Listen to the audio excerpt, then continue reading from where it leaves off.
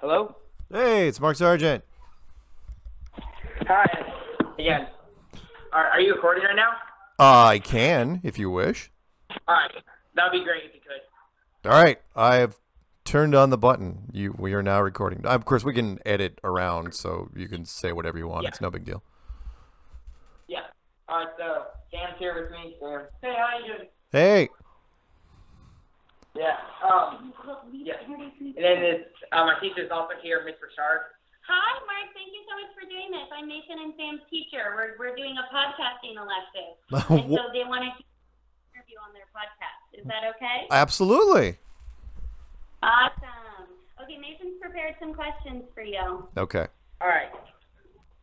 So I watched your documentary again last night, and I saw that you have those light up glasses. Just we're gonna get those light up glasses.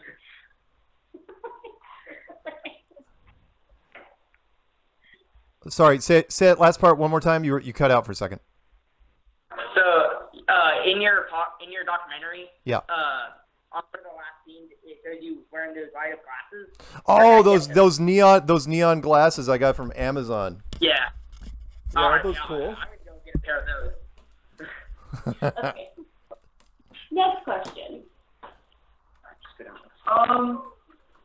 So how did you discover the flat Earth theory? I discovered it because I tried to shoot down the theory back in 2014. So I had looked at just about every conspiracy. I have an opinion on just about every conspiracy you can think of, and I was bored. And everybody in the conspiracy world hates flat Earth. And so I thought, you know what? I've never really looked into it. I'm going to look into it. And I thought I could disprove it in a weekend. And then 9 months later, beginning of 2015, that's when I said, you know what, I'm going to make a series of YouTube videos called The Flat Earth Clues and kind of put it out there on the internet and see what happens, you know, see if it gets shot down. And that was 4 years ago. And here we are, many conferences later, and I don't know how many interviews and how many meetups. And in fact, after like next week, I'm heading off to a Flat Earth conference in London, and then jumping over to Stockholm, and then back to the States and for the big one. Well, there's another one in South Carolina, and then the big one in Dallas, Texas. So. All right. Oh, and I'm sorry to the first the first one. I didn't hear it the first time. The neon glasses. All you have to do is type in neon glasses into Amazon, and I think they cost all of like $15. And all right, nice. And the whole reason I got them was because I knew that Patricia Steere was going to be wearing an actual ball gown, and no matter what I wore, no one was going to be looking at me.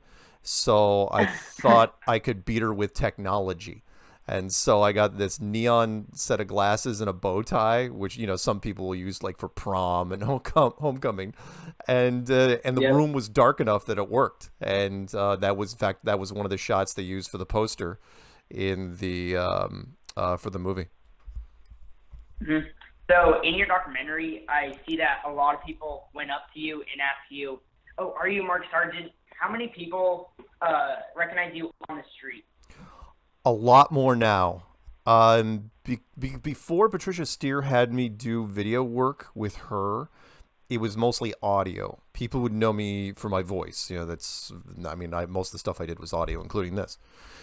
But after Netflix bought the rights to the film, beforehand it was like on iTunes and Amazon and YouTube Red and Google Play and stuff. But I did not realize that basically everybody under the age of 30 owns Netflix. So once Netflix came out, yeah, in fact, I'll tell you a quick story. I was flying to a conference in New Zealand this year. And a guy was going through the aisles, you know, because they hand out food constantly during those long flights.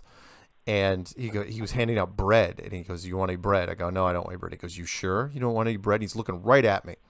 And I go, "Okay, fine. I'll take a couple of those little garlic things." He goes, "Yeah, you want those garlic things because they're flat and round." And it's like, what? And I look at him, I go, "Really?" He goes, yeah. And he absolutely knew the documentary. And so, yeah, I get that all the time from people. So I don't go out as much as I probably should. I was wondering, how long did it take to make the documentary?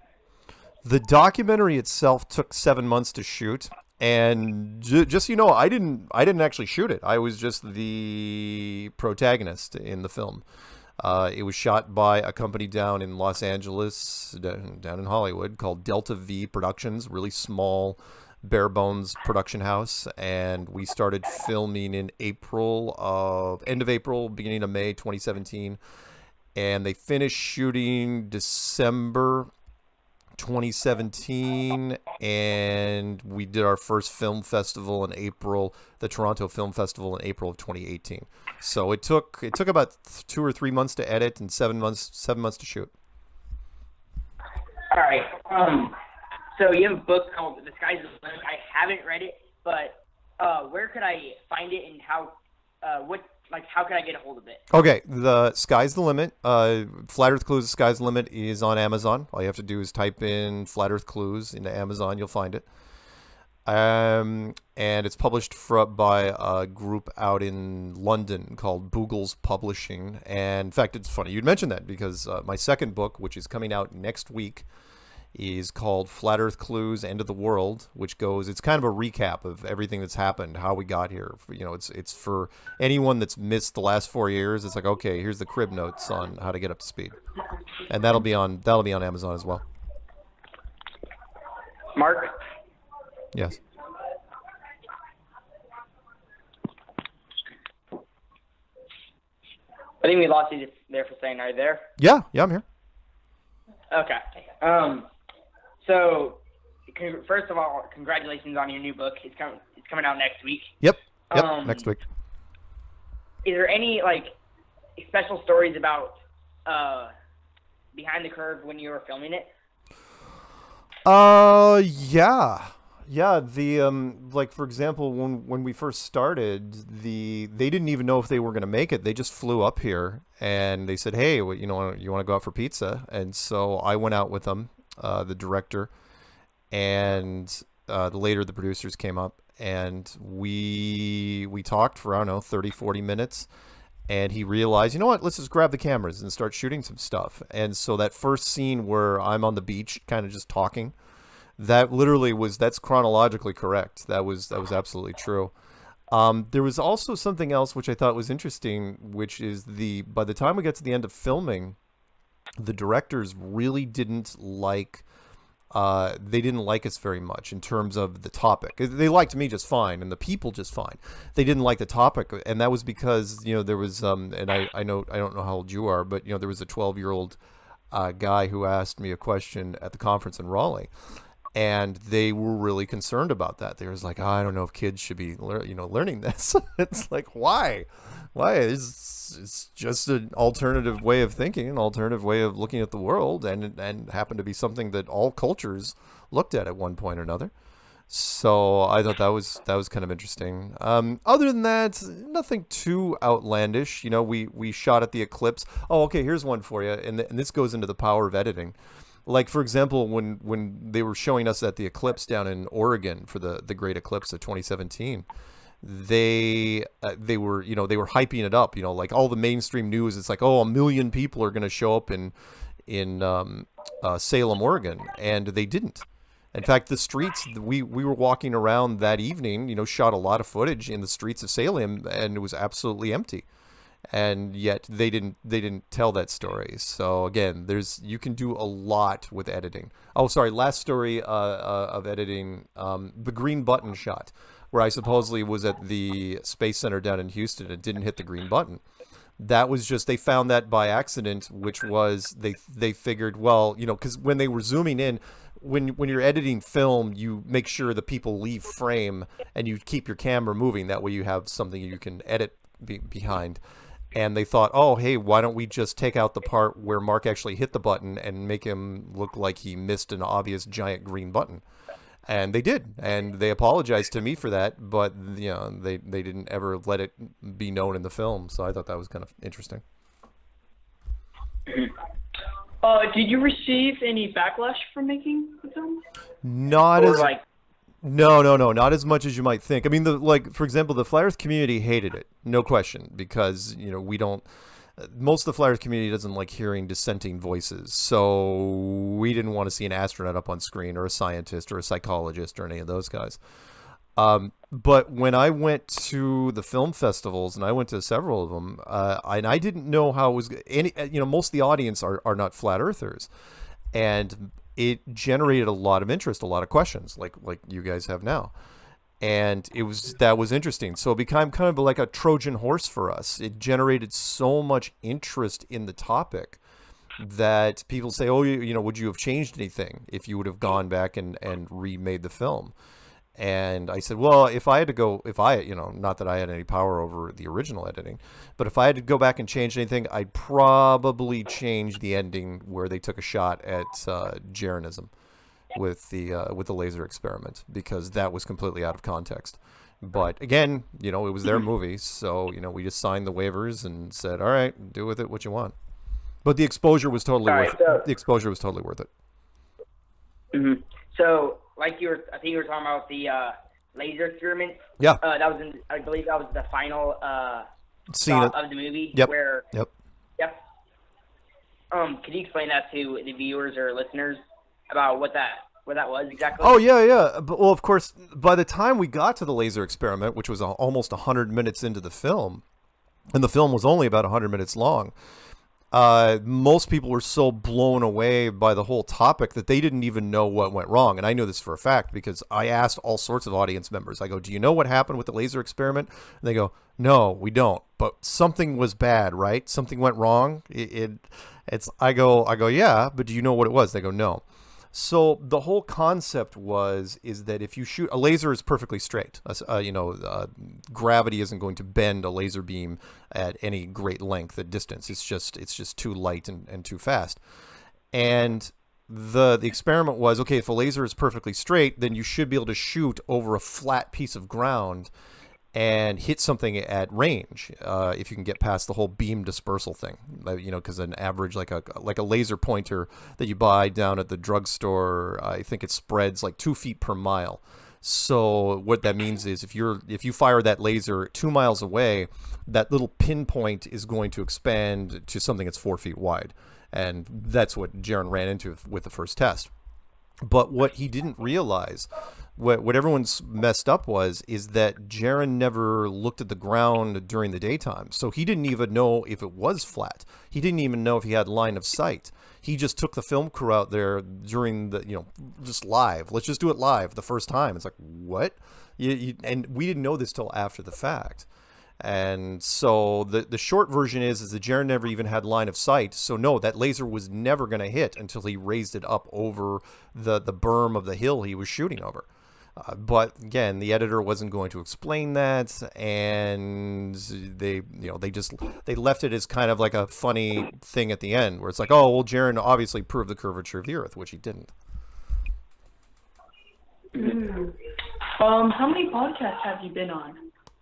Oh Lord, I don't, including mainstream interviews.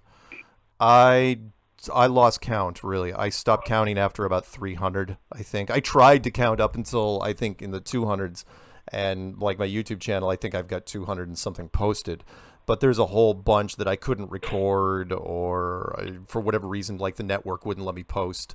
Like for example, I did a National Geographic interview, and for copyright reasons, I'm not even allowed to put it on my channel. I'm not allowed to reproduce it.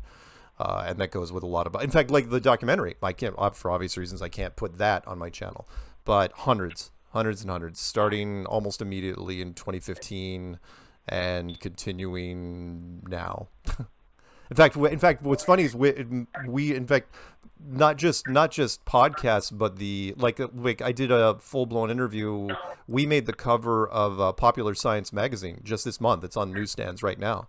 We have like an 8-page spread on that, and I'm not even allowed to read the article and put it on my channel. I tried doing that with something else, and they said, nope, sorry, we're going to block it. And so copyright's a pain. Mark, do you mind? I want to ask a question just because I'm teaching this class to middle school students on podcasting. What would your advice be to my students as far as becoming successful podcasters, if you had to give them one or two important tips? Oh, tips?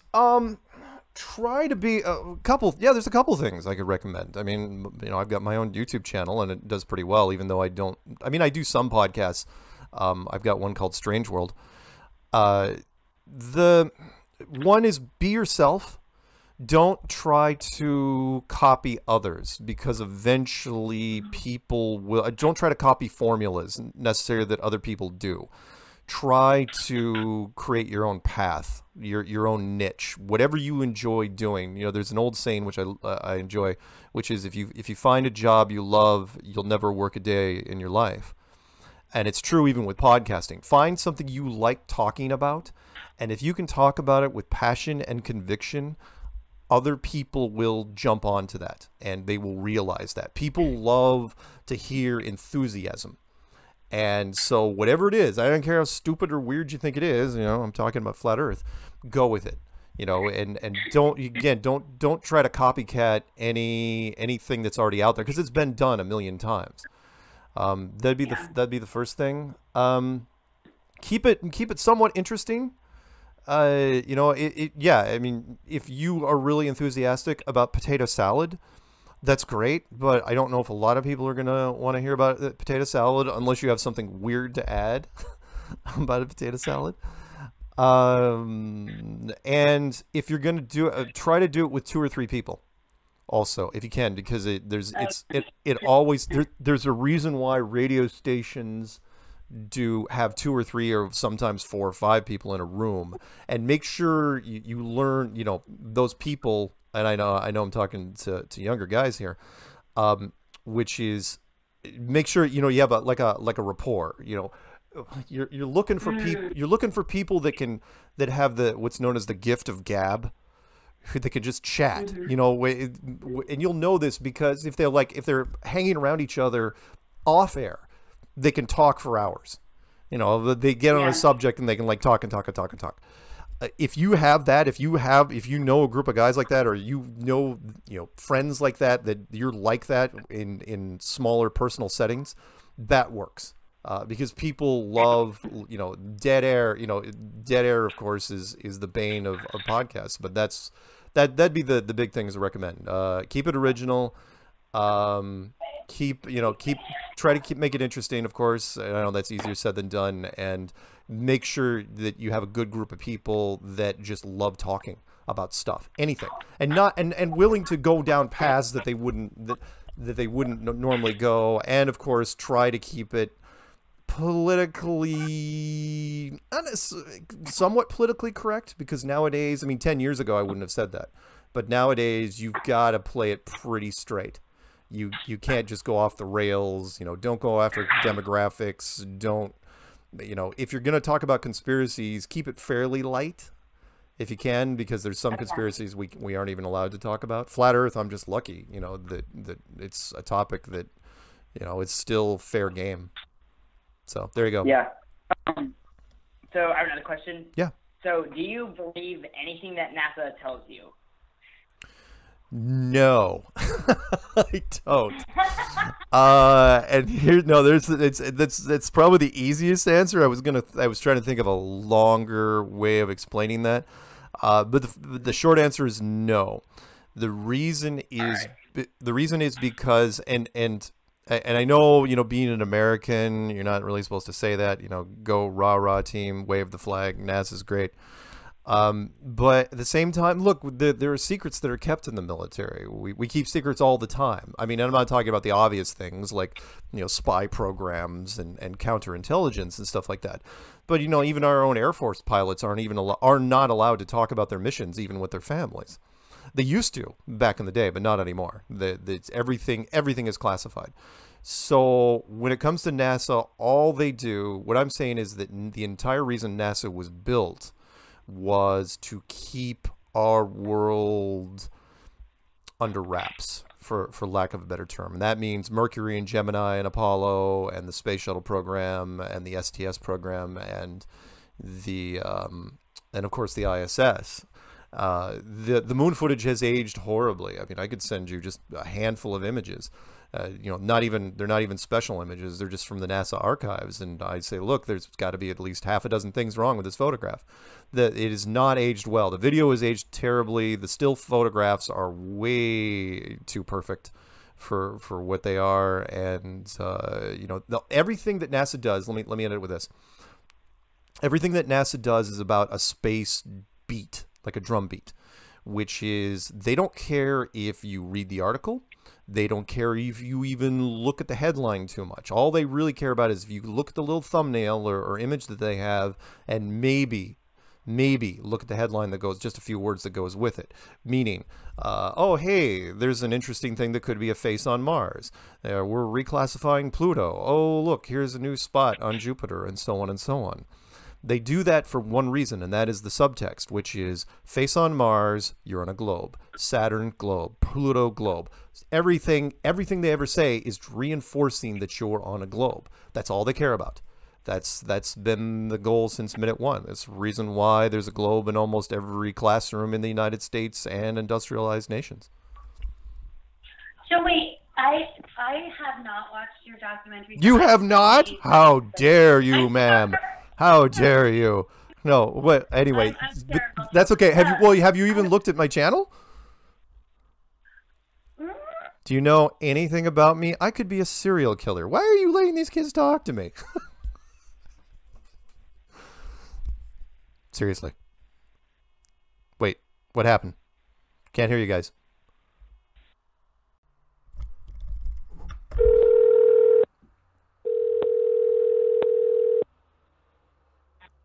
Oh? Your timing was perfect, by the way. Are you still there? Guys? Hello? Hello? Hello? Can you hear me? Yeah, hold up. It's a sweet spot because there's not that much reception. Oh, okay. No worries. We're doing a podcast. No, it was perfect timing. I was explaining how I could be a serial killer, and then I get hung up. And it's like, oh no! They figured out I actually was a serial killer.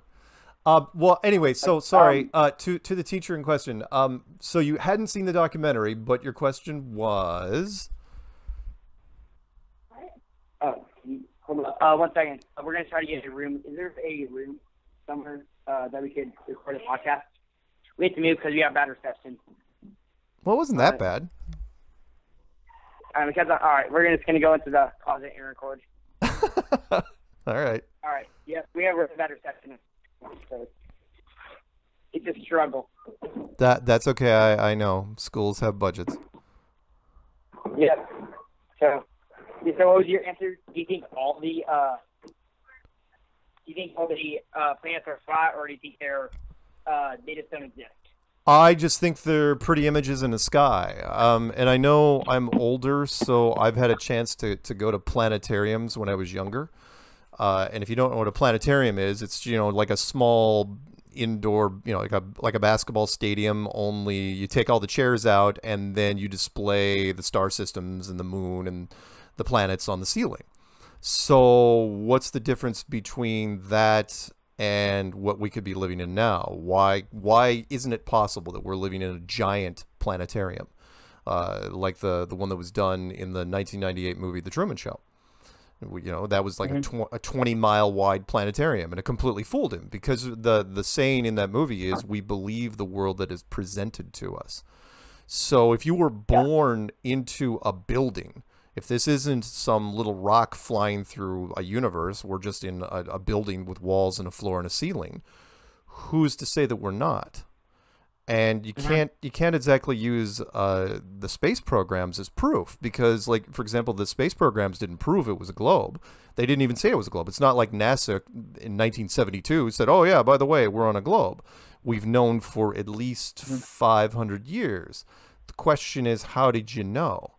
You didn't know. I mean, we didn't even have rockets. We didn't have a space program. So how did they know 500 years ago? Geometry? That's what you got. You don't know because you have proof. You know because you were told. Like everything in this world. You know, I'll use a real quick one for you. What year is it right now? It's 2019, right? Well, according to what exactly? It's not like our civilization is 2,000 years old, and it's not. It's not as though anything. It's like the Chinese calendar is at least twice that. Chinese calendar is in the 4,000s. So why do all our calendars, including the one on your phone, why does it say 2019? Because a group of people just decided that at some point. And people just take it at face value. So it's not 2019. It's absolutely not. But it's just the date that's thrown out. It's like, oh, that's just the one that we're going to use as the benchmark. Anyway, sorry, go ahead. So, as you know, there was Area 51. Are you going to be there, or what do you think in Area 51?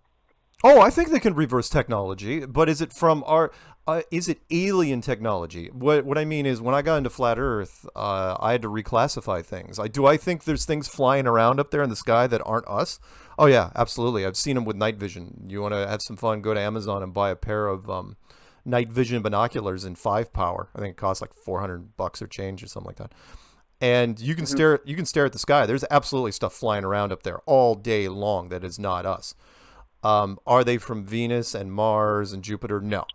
I think they're just older versions of our civilization. If our civilization only goes back 5,000 years unbroken history, then I don't think we're the first people to rent this apartment by any stretch. So Area 51, could they be reverse engineering ancient technology? Sure. Why not? It's very, very possible. In fact, look, there's a reason why, and I know people get upset because it's a secret military base, but come on, it's not the only secret military base we have. We pay a lot of money to keep military secrets, and if they're reverse engineering, I mean, could they be doing biological weapons? Could they be doing new atomic weapons or particle beam weapons? Yeah. Sure. But could they be reverse engineering? Look, if you have to have a place, if you find something really weird out there, let's go back to Raiders of the Lost Ark. If you find the Ark of the Covenant, you can't just take it to a normal military base. You've got to have bases that are technically off the map. And Area 51's a good choice. A quick story, in fact, I'll tell you about Area 51, which I love. And this shows you how high up on the food chain it is. General Eisenhower, Dwight Eisenhower, who was the NATO commander, one of our last 5-star generals, he was president of the United States before Kennedy. And he was, like Area 51, the rumor goes, is that he was built without his knowledge at all. And it was almost completed. And he found out about it and said, he calls them up and says, hey, I'd like to come out and have a tour. And they said, sorry, you don't have clearance. And that's the President of the United States. The President of the United States is just a spokesperson for a political body. As far as the hierarchy goes, he's not even close to being the top of the food chain. He's just a guy that gets in front of a microphone and represents 2 political houses. That's all he does. And Eisenhower, of course, got really bent out of shape because he's like, I used to be a 5-star general. And so he made some threats because he had friends that were also generals, and he ended up going in and taking a tour, supposedly. But so that kind of shows you there are secrets that can be kept. Yeah. So in the documentary, sorry, not in the documentary, I was reading something on the news the other day, and it said that you left. I think what I understood from it is that you left a conference early when Logan Paul was. Logan Paul's a terrible person. He's awful. I'm sorry. I'm not a big fan of people who get paid to do practical jokes on other people, and he was, he's gotten paid quite well from YouTube over the years for doing this. He kind of took over, and I know you guys aren't old enough to remember the Johnny Knoxville MTV Jackass team. They did stuff for years back in the late 90s and early 2000s, and they quit before YouTube started up. You remember that one? Yeah, we've heard about it. Okay, perfect. Well, that's where Logan Paul kind of took over, and he ran out of people to prank in the United States, and so when he went over and did that Japanese suicide forest, I took personal offense to that. I mean, suicide is not something to be taken lightly, and the Japanese, of course, have a whole nother look on death and suicide than we do. and he was, he turned it into entertainment, and I think he should be blackballed from social media for life. And he's not going away quietly, and he tried to use us to kind of jumpstart his career, and I wasn't going to stand for it. So when I was there and I found, and it was kept a secret from us. We did not. He told us, or he told the promoter not to tell anybody. So I only found out the night before. I was already there. I was already at the hotel, and when I found out and got confirmation of it, I said, nope, not gonna have any of it. And so I just got on a plane, flew back to Seattle, and that was it. But I was vindicated later because, when he finally, 3 months later after he released his piece on us, he was just, oh my Lord, he was making so much fun of us.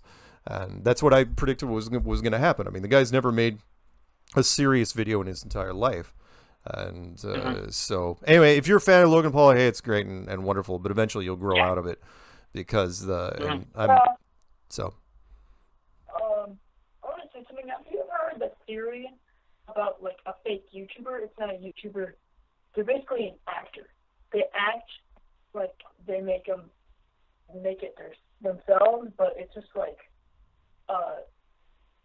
people that like pretend they're doing sort of, they pretend it's real, kind of like a reality show, but it's not real in the slightest on YouTube, kind of like that. Yeah. Oh yeah, it happens all the time. Two pieces I could give for you real quick. One would be, three things I'll give you really fast. One would be there was like a bounty hunter, a guy that repos cars and stuff like that, and you could tell all the people he hasn't, he plays it off like it's absolutely real, but they're all actors. I mean, it's blatant. The scripting's terrible, but he never at any point says that it's not real. And you can, personally, I think you can get into some trouble for that. The second thing, which would be much bigger, would be like PewDiePie. And I know you guys know who that is, supposedly the biggest, one of the biggest YouTube channels in the world. He is absolutely known for buying subscribers and likes and hits. And because here's the thing, and I there are other people out there that have done it. Heck, I've seen people in the YouTube community, smaller channels, that have done it, which is, you get paid, like if you make a video on YouTube, you get paid per numbers of hits you get. Yeah. And they will send you money. Google will send you a check. I get a check from Google, a small one, for the hits I get. Well, you can take that money and you can go buy more hits from a third-party company, usually in Europe, sometimes in Asia. And then you get some of that money back because you all of a sudden given yourself hits. I mean, you get this kind of this rebate thing happening. And of course, legitimate people then, get onto your channel. It gets bigger and bigger, but you don't know how many subs are actually real and are fake, but you just keep sinking money into it. Then all of a sudden your numbers start getting so high that it doesn't make sense. I mean, why would PewDiePie, who's just a troll, he's literally just an internet troll from Sweden, who... he's got what, 3 times the amount of subs as, like, he's got more subs than Justin Bieber, Taylor Swift, and Katy Perry combined, and he doesn't do it. He doesn't do anything. He literally, his channel started out because he made a Minecraft video making fun of a Minecraft zombie walking into a Minecraft tree. That was how he got started, and it's like, oh yeah, I got a few million hits. All he did was laugh during the video. He doesn't generate any content. So there's some legitimacy problems definitely inside YouTube, but it's not just a YouTube. Let me throw another one real quick. There's a wonderful story on Fox, because the internet hive mind misses nothing, which is why I put the flat earth out there for everybody. It's like, look, hive mind, tell me where it went wrong. Where this girl from Instagram, this pretty blonde girl, was traveling around in exotic places in different parts of the world, and then people started looking at these shots, and all of a sudden they realized she kept using the same cloud formations in the background. She was cut and pasting the weather behind her. It didn't matter what the landscape was. She kept using the same, not all the time, but there was at least 5 or 6 instances where she used the same clouds.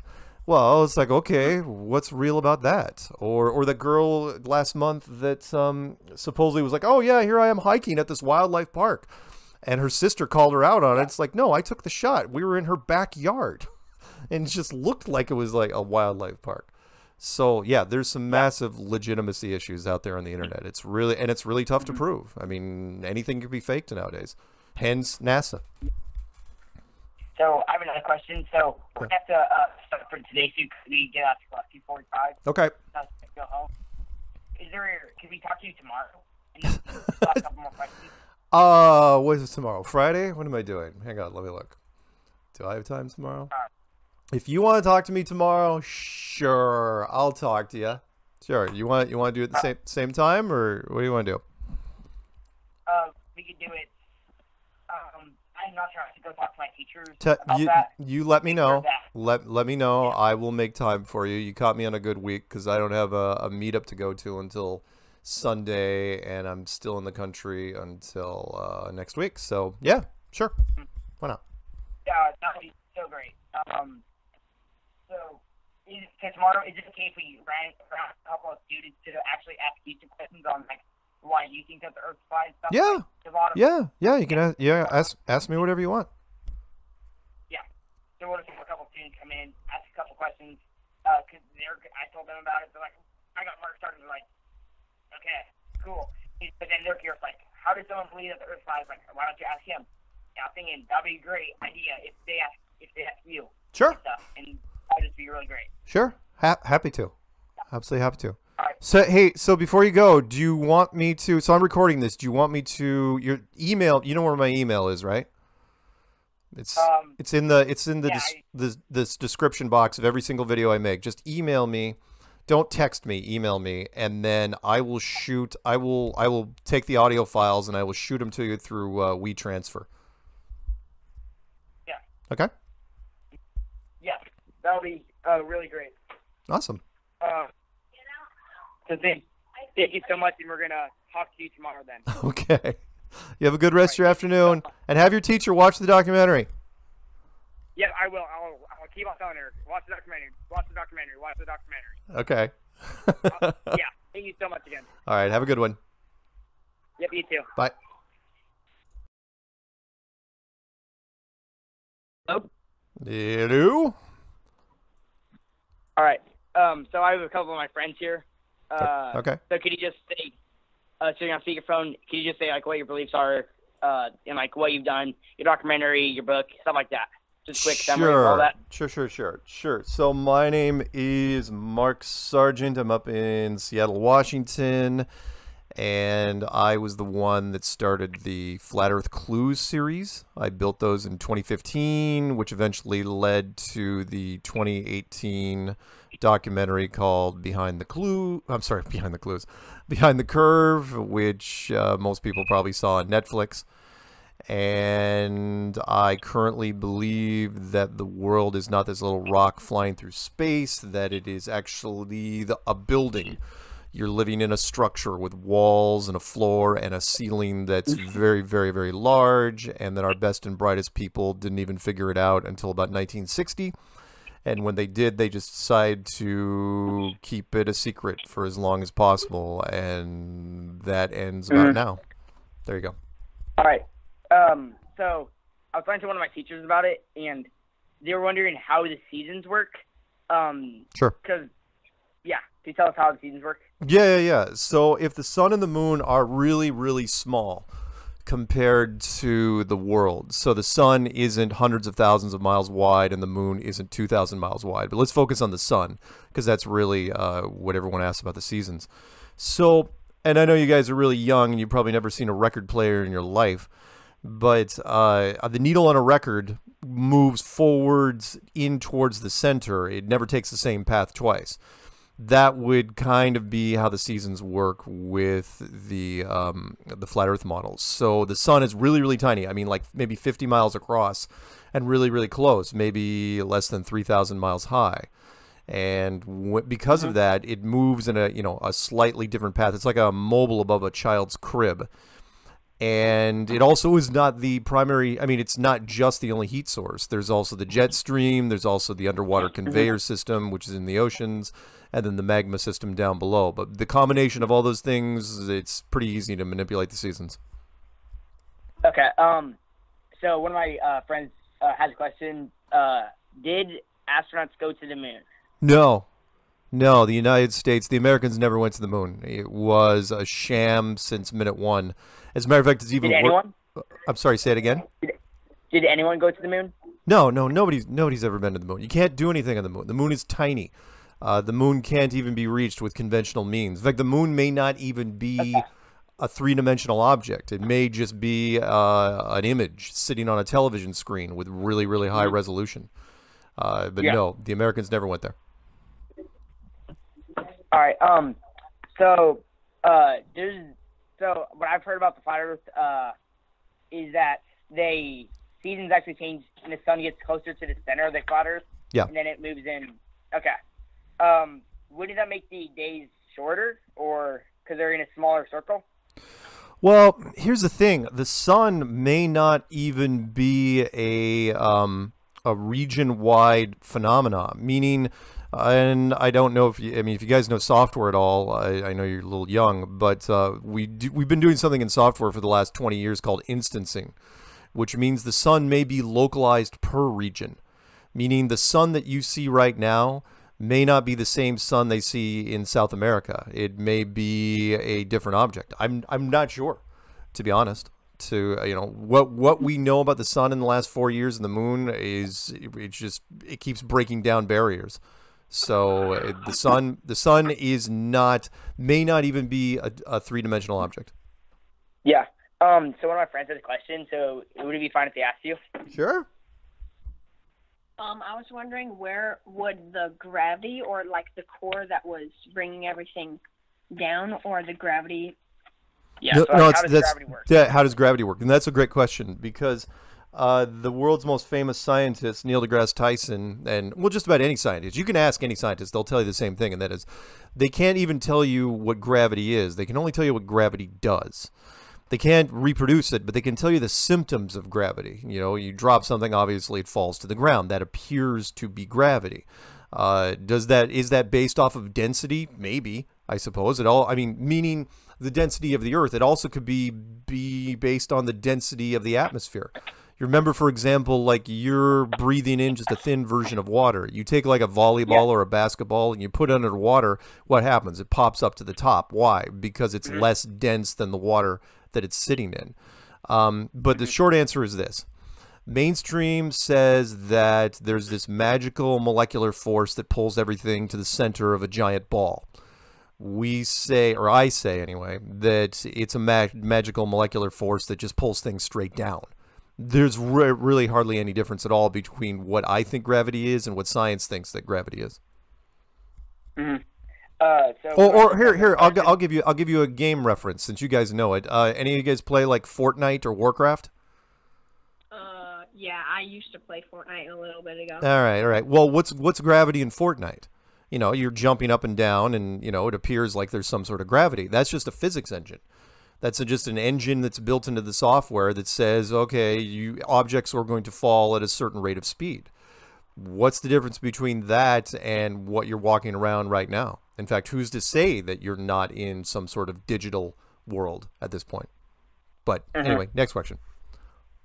So like digital world, you mean like Matrix or something like that? Well, sure. Again, the difference between a game like Fortnite and what you're doing right now is really just levels of resolution and a few extra senses.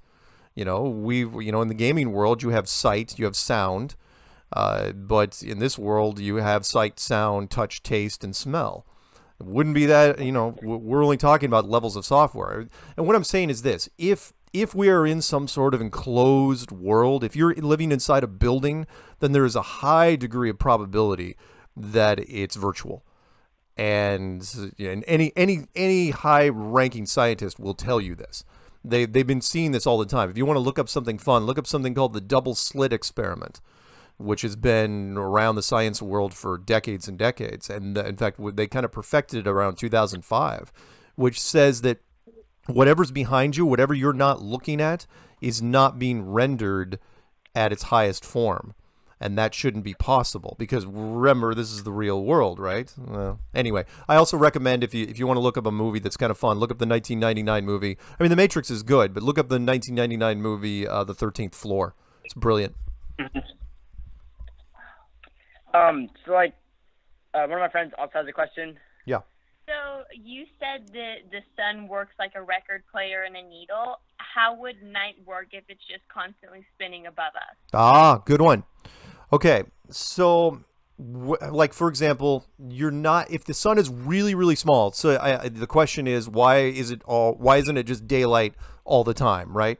You know, if the sun is right above us, why, you know, isn't it like a light bulb and it's shining on us at all times? Yes and no. Remember, the atmosphere that you're breathing in is like a thin version of water. Water is 2 parts hydrogen, 1 part oxygen, and you're breathing in 4 parts nitrogen, 1 part oxygen. In fact, you're not really breathing in that much oxygen. So you're kind of living around in a thin version of water. My question to you is this, and you'll get this. If you've ever seen pictures, and I know none of you probably scuba dive, but if you go down even a couple hundred feet, it gets really, really dark underwater. Why? You know, even at high noon. Why doesn't the sun penetrate the water? All the versions of the water, it's right above you. Why doesn't it penetrate it? Because the atmosphere, or because the water has a thickness. The atmosphere has a thickness too. So when it goes off into the distance, it appears like it's setting, but it's not. In fact, you can watch all sorts of videos that we made to where you can see the sun. It looks like it's setting off in the distance, but you crank up your digital zoom on whatever camera you have, and the sun will pop back up. And how is that possible? It's not, unless, of course, it's traveling over a flat surface. Mm-hmm. So, also with the sun and then the moon, scientists say that it affects the tides and stuff. Talk louder into the microphone. Okay. So scientists say that the sun and the moon, those affect the tides. Oh yeah. No. Well, the sun would have no effect on the tides whatsoever, but the moon, no. Mainstream science says that the moon has an effect on the tides. Well, if we're living in some sort of enclosed structure and the moon is, I don't know, 50 miles wide, then the last thing you would do is attach some sort of directional magnetism force to it. So no, the tides aren't affected by the moon at all. The tides would be affected from underneath. Again, kind of no different than a physics engine that we use in the virtual world. It's way easier to control gravity because remember, tides are just a version of gravity. It's way easier to control it from underneath than it would be directionally from up above, especially the really really small object. So no, so the moon has no effect. Now, do things happen when the moon goes by? Sure, but remember, the sky in our version, the sky and the stars and the planets are just some very complex clock system that tells you when things happen. But the actual physics involved, tied to that clock system, are happening down on the ground.